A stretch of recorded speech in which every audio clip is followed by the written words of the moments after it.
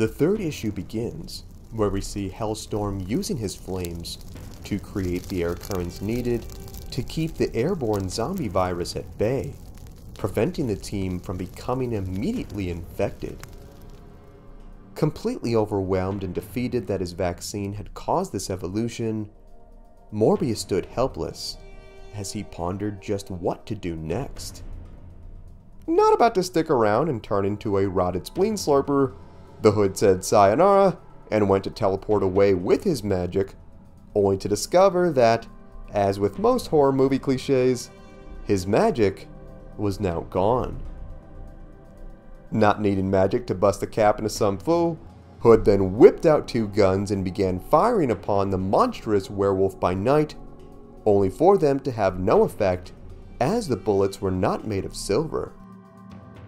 With the Wolfman taking the mob boss out of commission, he asked his master Dormammu just why he abandoned him. We would see why in the very next panel, as the demon would show how much of an unloyal sleaze he was by visiting Jennifer Kale, who proposed to add his magic to her own, making her unstoppable against the undead forces. With the Dark Lord preying on Jen's fear of the zombies from her previous encounters, the woman proved she was as wise as she was powerful, for she downright refused, as the teachings of her masters warned all sorcerers to refuse any offerings from Dormammu, and she would rather have her flesh destroyed by the undead than have her soul doomed for eternity. Breaking out a secret vial within her uniform, we then see a seed fall into the ground, where a giant plant began to take root. The vegetation then took on a humanoid form, which was the legendary and mysterious Man-Thing, now armed to fight at Jennifer's side. Impressed at her quick thinking of summoning such a creature to combat him, Dormammu told Kale that this would be of no use, as this was merely his astral form, for his physical body was mystically barred from ever visiting this dimension. Not taking any chances with even that, Jen used the ward of Malik to send the dude back to hell from whence he came. As he vanished, Dormammu, in admiration of the woman's resolve, told her that if she ever had a change of heart for his offer, all she would have to do is call his name. As the sun rose, Werewolf by Night would revert back to his human form of Jack Russell, being extremely sore and asking just what the heck had happened since their excursion on the cruise ship. Looking below, he would see the wounded Hood and ask just who in the world this guy was, where Hood cursed the man out, where he responded back by saying that just because he wasn't a werewolf anymore, this would not stop him from feeding the man his teeth if he kept running his mouth. God, this team is so dysfunctional. I love them so much. A very worried Hellstorm would then tell Morbius that the air current he created kept the zombie cloud from infecting them, but now it had changed directions and was headed toward the coast where all the island resorts and local villages were, leaving thousands of innocents at the mercy of the undead virus. With none of them immune, they wondered just what to do. That is, until Jennifer introduced them to Man-Thing, who was indeed immune, due to him being made out of vegetables, and said that he could be their potential weapon in stopping this. We are then taken to the Taino villages, where we see the locals running in fear of the sight of zombie Deadpool and Simon, who had made their way there after escaping Black Talon's custody. Telling the people they had no reason to fear, Deadpool tried getting one of the local women to sing with him, where things suddenly took an extremely dark turn. Looming in the skies above them was the virus-riddled gas from before, which had now formed into a full-on storm cloud. As the sky darkened, viral rain began to fall to the ground below, instantly infecting those it came into contact with, resulting in a bloodied catastrophe as they all began to turn and feed on each other.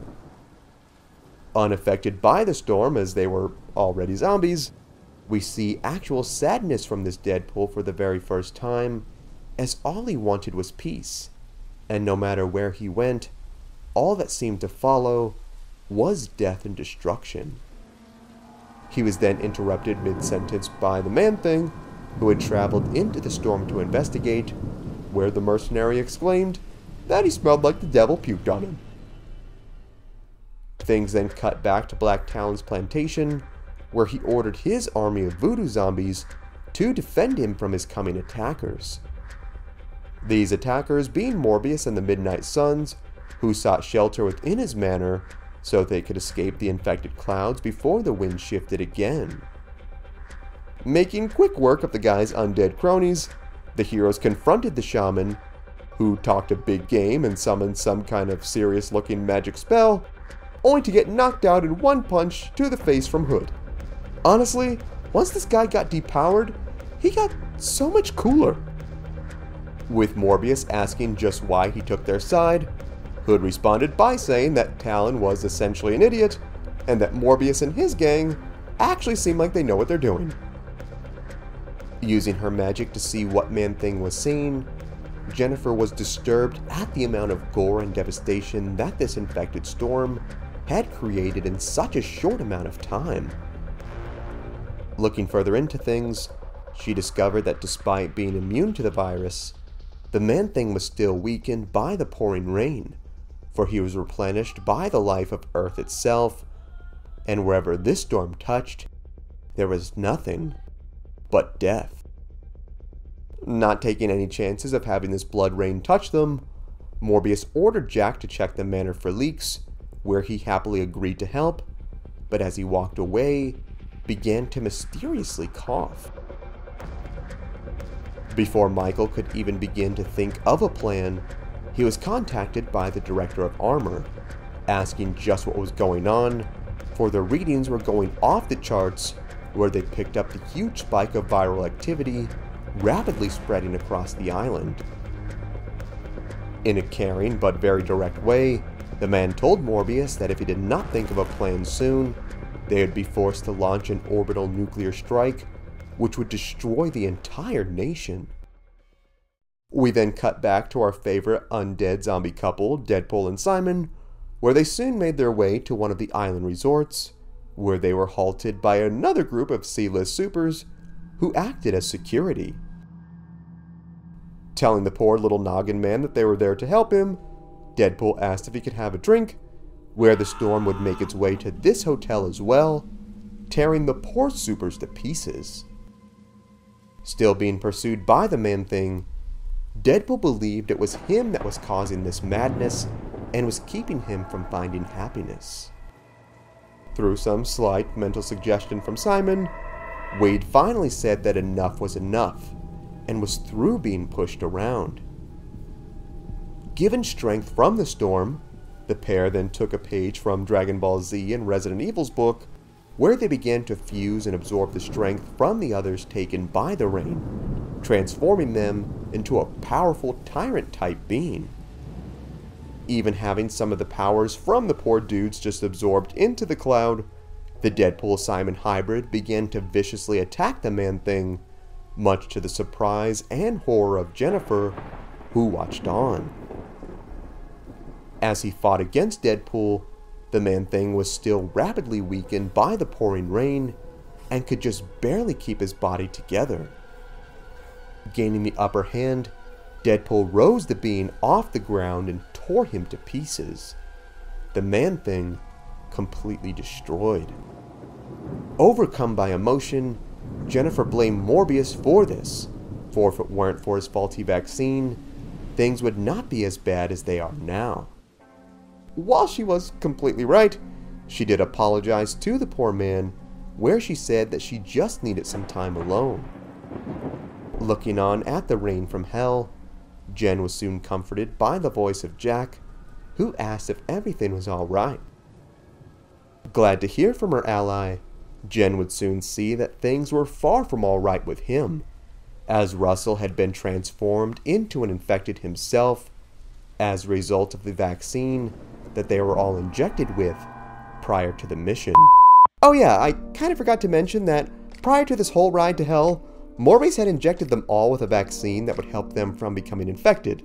But there was kind of a 10% chance that any of them could turn from this vaccine, as it did have a live culture of the virus itself. Fun, right? Go science? Wanting a piece of those sweet sorceress meat cheeks, Jack went to feed on Jen, where out of pure desperation, she called upon the name that she swore she never would, and that would be the name of Dormammu. As the infected villagers closed upon the mansion, Hood urged Morbius to do something before they were totally screwed. Being at his absolute wit's end, Morbius officially gave up. Calling into armor, he requested extract for he and his team before the nuclear launch would commence, leaving thousands to peril at the hands of the government. Before he could go full-on vampire Oppenheimer, Morbius' request was soon cut short by a voice who said that it had a better idea.